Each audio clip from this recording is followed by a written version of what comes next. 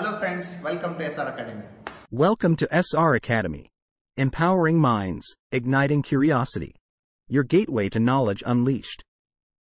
Let's get started. Today we are going to discuss about tissue repair.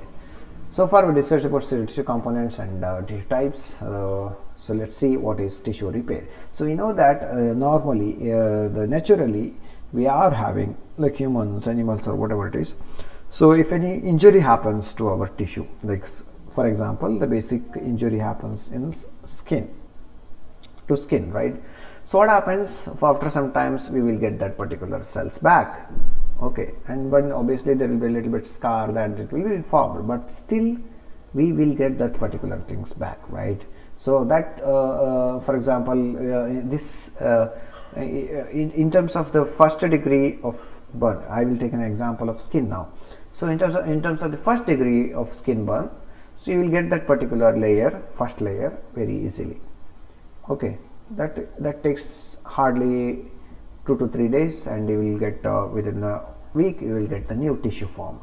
When it is about a little bit second degree, where epidermis and dermis is destroyed, the layers are destroyed, so it takes a bit, lot of time to recover, so that lot of cells are damaged and ECM has been ruptured. That takes a lot of time to repair, right? And then a lot of proteins should be involved, cell components should be involved, all those things.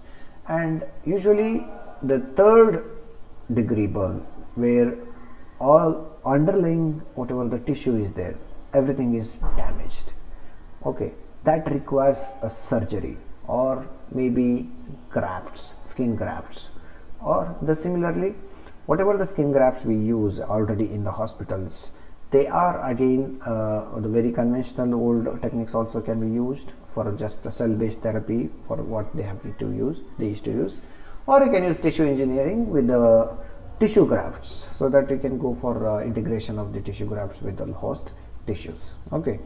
So let's start the topic. So wound healing process is nothing but one of the most common phenomena. It is exhibited by the biopsied tissue and the tissue grafts. It is exhibited from biopsied tissue in the sense, biopsied tissue is nothing but you will be taking the tissue and you will be doing the particular experiment, a set of experiments in vitro and inside the laboratory and the tissue, and finally will form a tissue grafts. So immediately after implantation of the tissue grafts, what happens? It initially shows a healing response.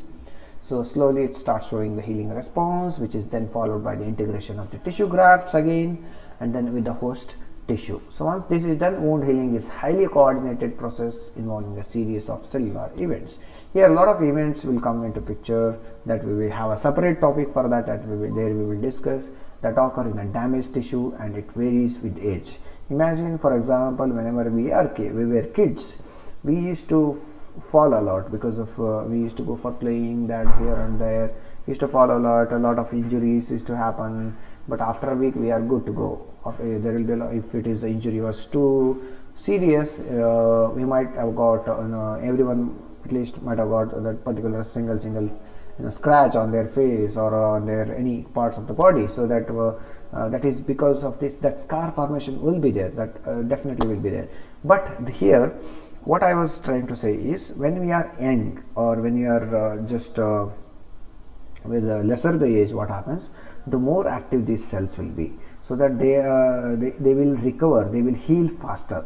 And when we are getting old and old, like 40, 50, 60 and 70, the age plays a very important role, because we know that Hayflick limit, that means every cells in our body, they can undergo differentiation only to 30 to 50 times, right? So once you have aged in such a particular age, like 70, 80 and all, so few of the cells we will lose, and their activity, their property we will lose, so that the wound healing will take more time than the younger age. So that's what I was trying to say. So wound healing is highly coordinated process which is involving a series of cell events that occur in damaged tissue, and it varies with the age, because there is all cellular events will not be same for all the age people.